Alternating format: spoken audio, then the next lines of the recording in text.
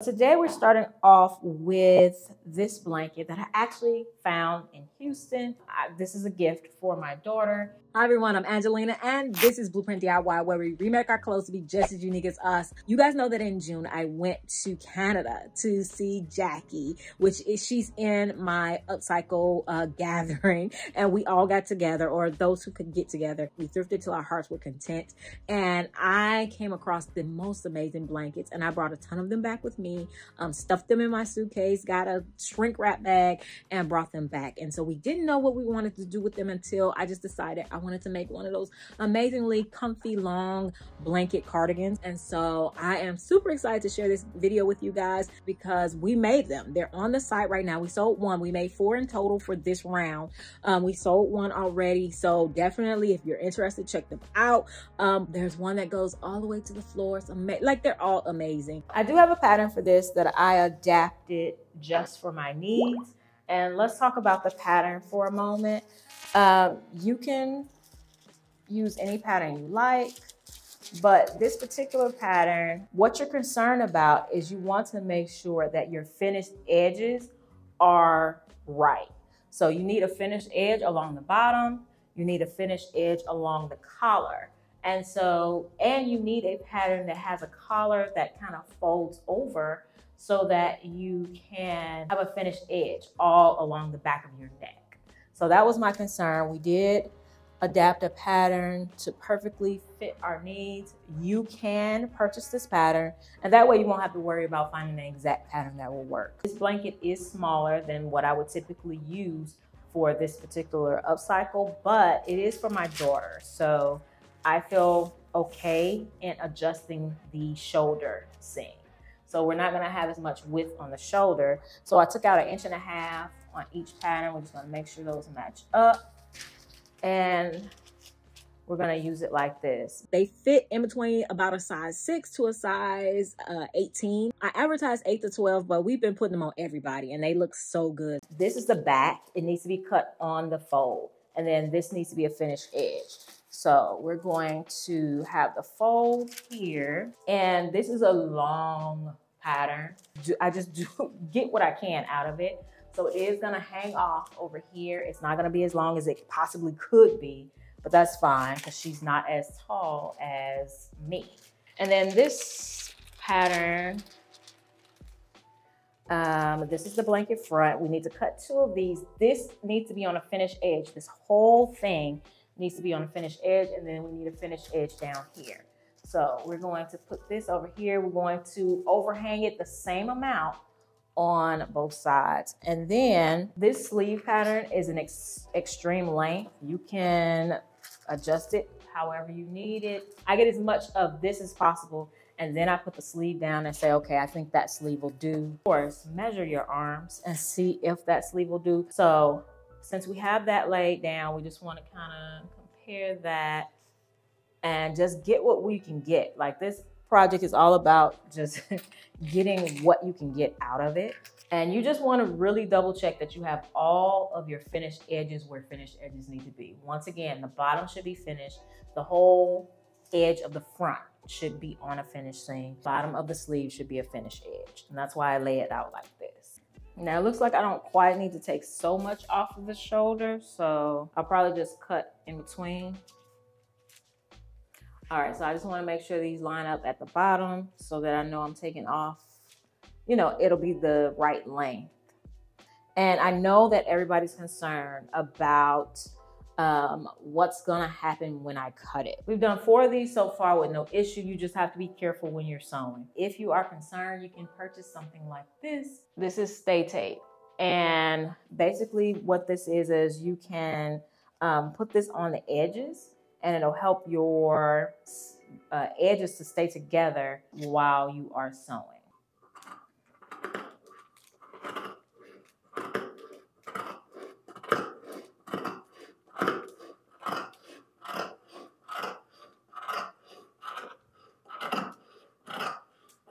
Oh, and I did find this blanket at one of my local family thrift centers for $2.72. So that was a steal.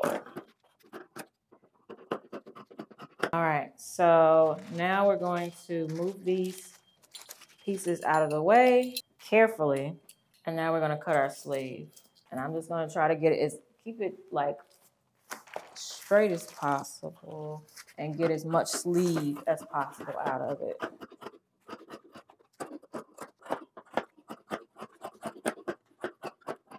All right, and with everything said and done, that's all I have left.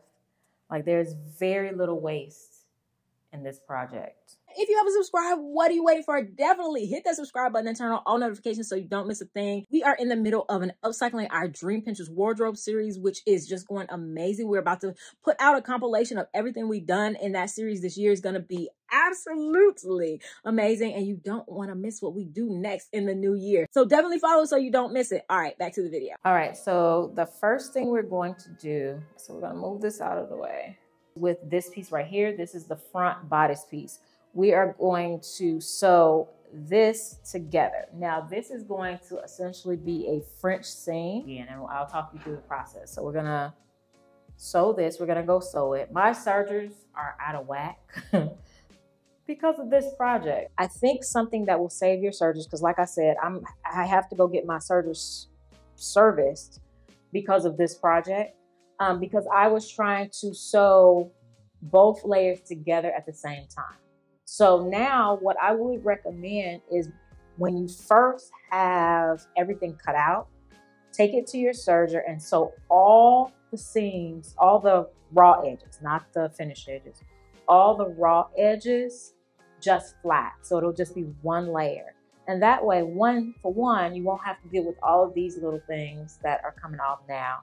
And I'm gonna have to service this after I get my serger serviced, and hopefully it doesn't re-mess them up. Or you can also, once you have it all together with the seams, you can go back and add seam binding. That's another way to not mess up your serger. And you really want to establish what part is going to be your front and what part is going to be your back, especially if it looks different on each side. So let's go sew just this. Here's a couple of tips for sewing on top of this thick blanket. You can put a piece of paper underneath the presser foot and you'll just be going through the paper, and that's going to keep the little fibers from getting stuck underneath the presser foot or getting stuck in the presser foot. But if you don't use paper, you're going to have to really be careful because they will want to hook onto the front of the presser foot. You can also use a walking foot. After this, you'll see me switch to my Cellrite, which is a walking foot industrial sewing machine. Okay, so we made that stitch. You can serge it if you like, but it's going to be encased in a semi French seam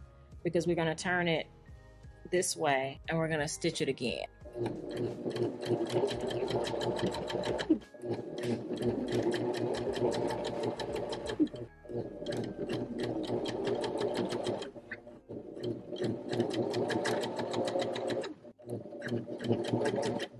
Right, what the heck? On the, oh, it is hooked. See, that's why I did not want to have so much foot pressure.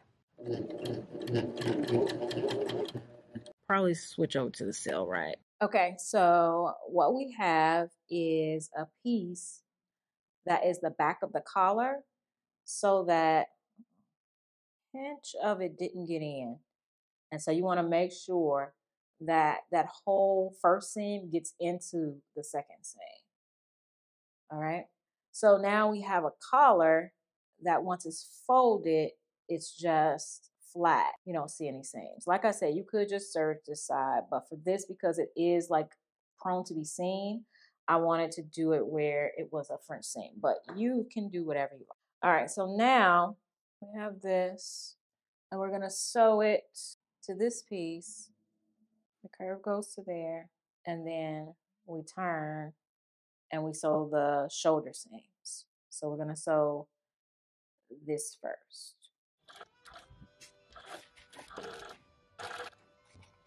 So I'm going to turn the needle and go right into my shoulder seam on this side.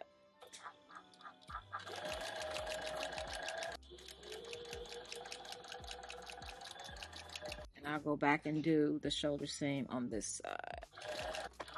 So we've sewn that. And so now let's talk about what we're doing so you can understand. This is the shoulder seam. This is the other shoulder seam, and you get kind of this point on the end. It's a fold down collar. And that's really the best way I could think of in order to preserve the edge all the way around the collar. So now all we need to do is add the sleeves and sew the side seam. We're gonna go ahead and open this back up carefully. Take one of our sleeve pieces, and I just wanna match the middle to the middle. Add a pin there. So we're gonna go start from one end. So our sleeve all the way down to the arm curve.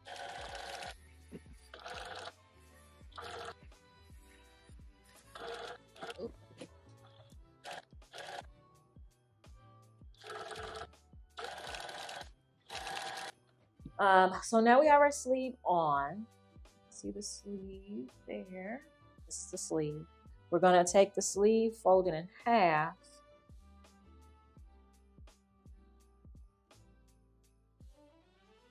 This is the sleeve. We're gonna sew the sleeve all the way down to the end of the coat. But you can see, as long as you're not manipulating it overly, you know, like you're not being rough with it, it's not falling apart. So that is it. This is what the blanket cardigans look like. Really happy with how that turned out. It's a little bit shorter than I would have liked, but you know, different blankets give different results. That blanket was about 48 inches by 48 inches. I try to get the biggest blankets I can find, you know, to get that long effect. But you can see here, these things are just, they are turning out so good. So yeah.